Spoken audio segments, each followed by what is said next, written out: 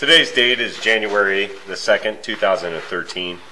I'm at 3016 California, televising a sanitary sewer line from a 4-inch stack in the basement of the residence. I've already started videotaping while the camera is inside the sewer system. The camera is inside the sewer system 76 feet from the base of the stack in the basement. Right here we're looking at a buried 6-inch yard vent. I've located this spot. The riser needs to be dug up to grade. Basically what a yard vent is a trap in the sewer line that actually goes down and use up like a trap would. From there, on the back side of the trap, it goes out towards MSD's main. From pushing the camera 76 feet back from the trap that we're looking at, I cannot push the camera through the trap out to the main from this point. To get to the main, we'd have to push the camera down through the riser itself to reach the main. We won't be able to do that until the sewer line is actually dug up and brought up to ground level. So this is as far as I'm going to be able to televise the sewer. From here, it's roughly another 30 feet to MSD's connection. From this point, I'll continue to record as I pull the camera back to the stack.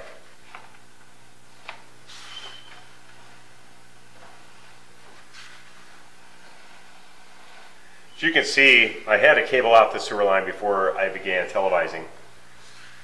But going from a 4-inch stack, I can only use a 2-inch blade. This is a 6-inch diameter clay pipe that we're in. It has tree roots growing into the clay, as you can see here. It's common for clay to have tree roots grow through it. However, the tree roots are going to grow in to the point where it will eventually need to be cabled out to keep the sewer maintained, open and running.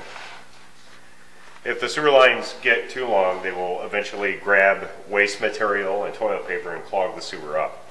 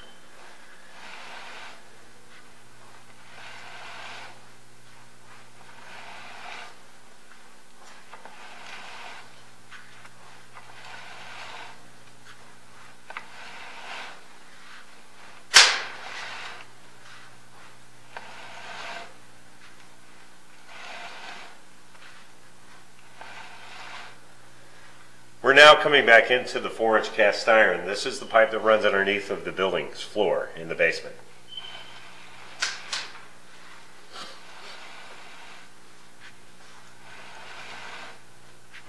As you can see, there are tree roots growing through the cast iron.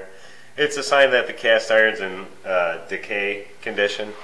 Whenever tree roots can poke through an actual cast iron pipe, it's definitely not a good thing. As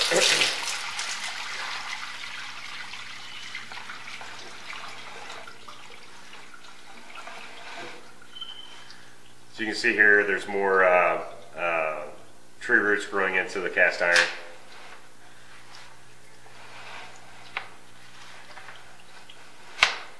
And this tree root right here is just mammoth. It actually has the cast iron pipe shut down. Even after running a 2-inch blade through it, my blade just would not grab it, so now it just kind of folds back and gets out of the way of the cutter.